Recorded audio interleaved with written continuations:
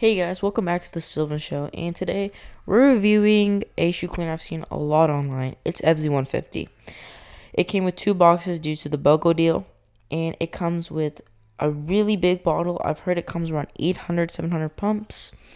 We have the soft bristle brush and a hard bristle brush.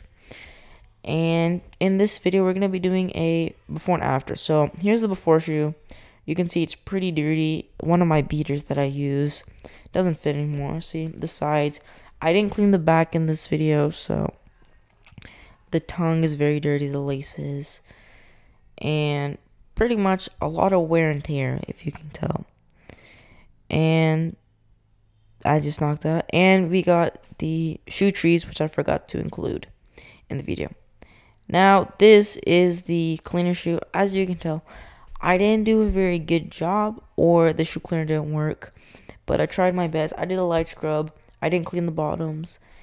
I was really disappointed in this, but I thought for good wear and share, it'd be really good. Thanks for watching.